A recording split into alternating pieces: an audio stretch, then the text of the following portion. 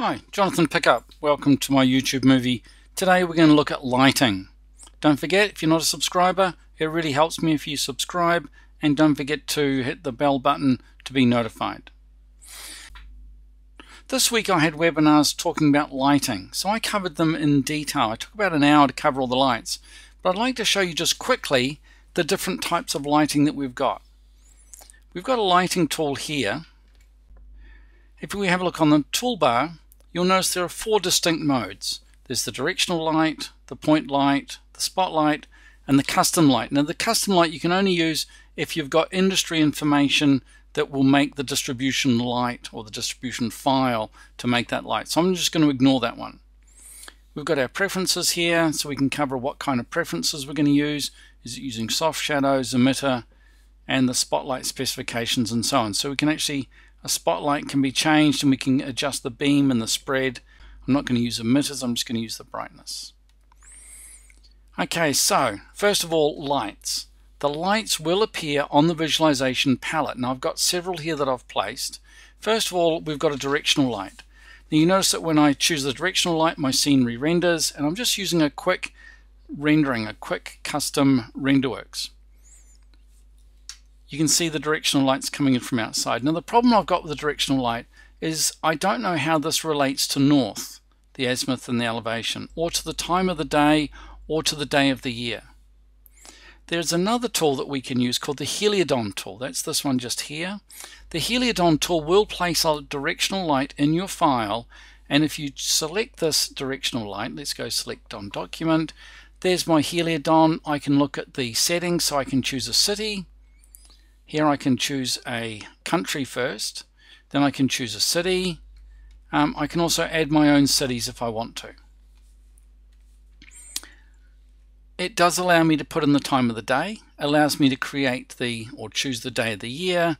I can choose solstice if I want to, which is winter solstice, so I should get a long shadow coming in, or I can choose summer solstice, which for me is December. And you can see the shadows are much shorter because the sun's much higher in the sky. I can also choose the time of the day, 3 o'clock in the afternoon for example. The sun will move around. Let's choose June again. Let's have a look. Let's choose that one. So I was hoping I'd get a little bit of light in, but it's probably gone around so far that it's no longer coming into my building. So it does give us quite a lot of control. So that's enough of that one. There's a point light source. Now a point light source is like a single light bulb in the middle of the room, and it's just shining light absolutely everywhere. Very harsh light, not very subtle. And we also have the opportunity to have what's known as distance fall-off. So let's just select that, right click, select on document. Here I've got realistic fall-off. Let's choose none, and you can see it's just so bright because the light tends to fall off as it moves away from the object. It's actually that moves, it decreases by the square of the distance, known as the inverse square law. So the further away you get, the less light you get. So that's the point light. I've also created a spotlight here. And you can see the spotlight, there it is. It's a really nice, bright, focused light. Let's select that on our document as well. And when we select that, we can control the spread. You notice how soft it is on the edges. If I bring that in really tight, it gets really hard on the edges. I can also control how bright the center is, and so on. So it's kind of a cool tool. We can focus someone's attention on something in the building. So those are the main light sources. There's another light source we can create called an area light. So the roof is on a class, so let's just turn that class off. Now I want to draw in here. I want to draw on the floor. I'm just going to draw on the floor. There it is. I've just drawn on the floor. That object is going to become an area light. So I'm going to go modify, convert, and convert to area light. And it's got a fill. That's good. There it is. There's my area light. I'm going to move it in 3D so it sits around about 6 feet up in the air, around 2 meters. And you might notice it's awfully close on one side, and I should probably double click on that and just bring that in a bit. It should really be brought in from each side of the building, so it's just in the middle. Okay, so let's exit that. and let's go back to our camera. So I'm going to go back to a top plan view, turn my roof back on. Let's turn on my roof, double click on my camera. I must remember to deactivate the camera afterwards. And then let's go to Renderworks Style, Exterior, Quick Night. So this is my object here. I'm going to say to Vectorworks, do not render the geometry. Let's just turn that off. And you can see just in here in the corners there are patches of light for that. So let's make that 5000 lumens. And you can see it's adding a nice glow. So why don't we just turn off the spotlight and we'll just see the effect of that area light. And so it's creating kind of a soft light all over everything. Let's make it 10,000 lumens. And now it's starting to light the entire room. So it creates this sort of general soft light over everything, which is really pretty cool. So I'm going to put an area light around one of these windows. So that tool, automatic working plane. So from here down to there. That's my object. Let's go modify, convert to area light. And OK. And I'll just turn off the render geometry so we don't see it. And let's turn off the main area light, which I think was that one there. And you can see what I've got now is I've got some little patchy areas going around my area light. Now you can see it's a bit brighter. You can also see it's casting a light just up here on the ceiling and just down here on the floor. Now what I tend to do with that area light is to move it down away from the window just slightly. Let's go back to my camera and deactivate my camera again. And now you can see it's creating light around there. So I need to move it further away from the window, but you can see what I like is this little patch of light that comes in, which really helps it to look like a window. Combine that with my Heliodon,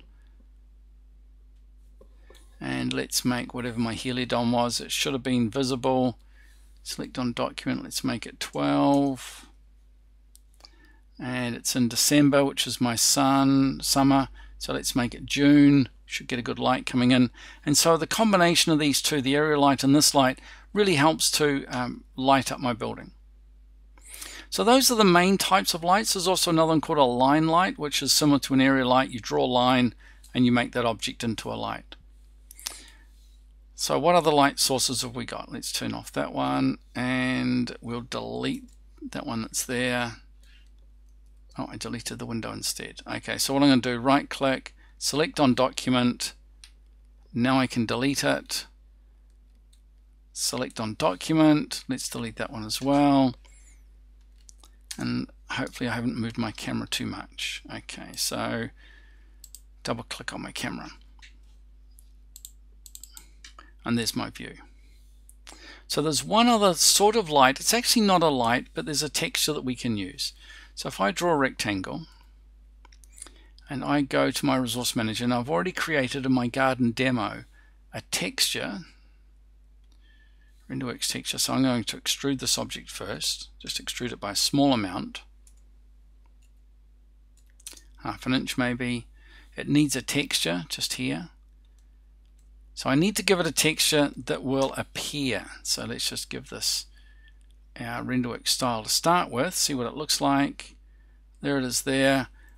What I need to do is to import a texture. Now I've got a texture called white, where's it gone? White glow. Right click, import that into my current file, and here let's assign that with my untitled to white glow.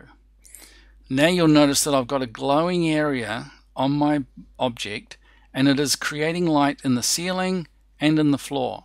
So it just glows, which is really cool. Instead of an area light, I quite often use this glow texture, so I hide it underneath things. So if I need something like a light going under a bar or under a kitchen cupboard cabinet, I'll use a small rectangle, I'll extrude it, and I'll make it glow so it actually lights up part of the area. So let's have a look. I've got a garden demo here, which has got a lot of lights in it. Let's have a look. So we've got a daylight, so we'll turn that one off, and then we'll see nothing. And we've got some wall lights inside symbols. So these two wall lights, they go up and down. So you can see them there lighting up. And if I improve my texture, or improve my Renderworks style, I should say. So let's go to my Renderworks style. Where have we got Renderworks styles? There's one called Quick Exterior Night. Let's edit that one. And what I'll do is I'll improve the quality. So the custom, I'll make the curve geometry the same. I'll make this very high, the anti-aliasing. Lighting, 4 bounces, hardly any ambient lighting. I've got ambient occlusion turned on. Okay, and you'll see there's a improvement in the quality of the lights, or the quality of the lights going up and down those columns. So those are lights, those are spotlights, in fact, inside a symbol. So when I turn one of these on, it turns them on in all of my symbols. Now you'll notice improving the quality of the anti-aliasing has substantially slowed down my rendering, but it's much nicer. So in this particular file, I've got a lamp inside my Tizio. You can see it there, it's just turned up on the table. I've got a spotlight over the sculpture.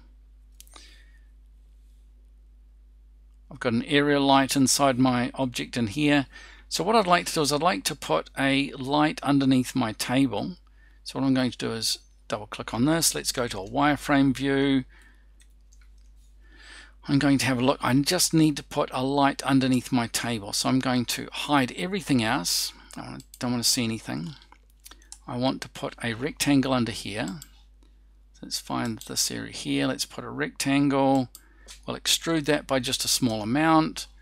We'll assign a texture to this one. Where's my glow texture? There it is there.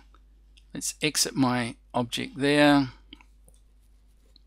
And let's activate my camera. So let's activate my camera. Just don't forget to deactivate it. Now let's render it. So let's go Renderworks style, Quick Exterior Night. Now it should take a little bit longer to render, but we should see a bit of a pool of light appearing under my table.